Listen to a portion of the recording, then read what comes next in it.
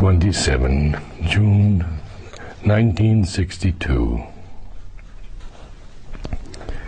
In the history of Earth, wherever there was a possibility for the consciousness to manifest, I was there. This is a fact.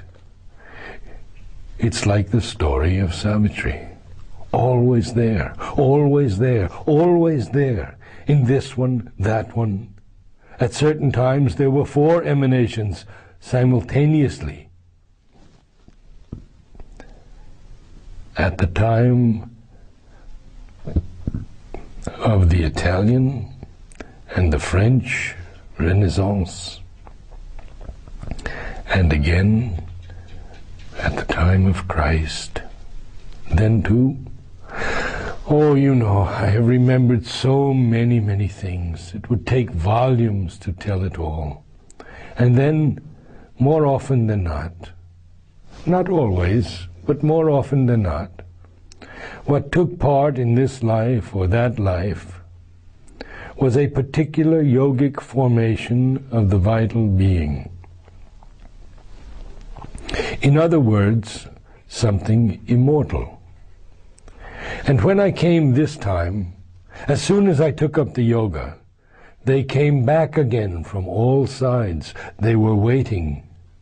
Some were simply waiting, others were working. They led their own independent lives.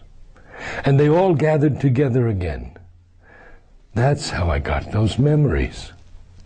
One after the other, those vital beings came, a deluge.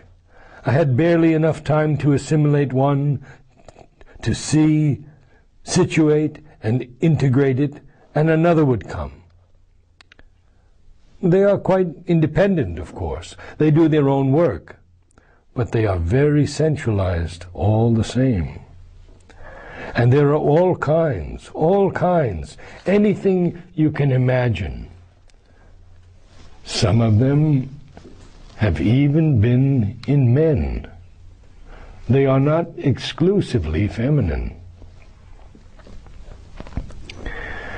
At first, I used to think they were fantasies. Before I met Sri Aurobindo, they would come and come and come to me, night after night, and sometimes during the day, in massive things. Afterwards, I told Sri Aurobindo about it, and he explained to me that it was quite natural. And indeed, it is quite natural. With the present incarnation of the Mahashakti, as he described it in Savitri, whatever is more or less bound up with her wants to take part. That's quite natural. And it's particularly true for the vital.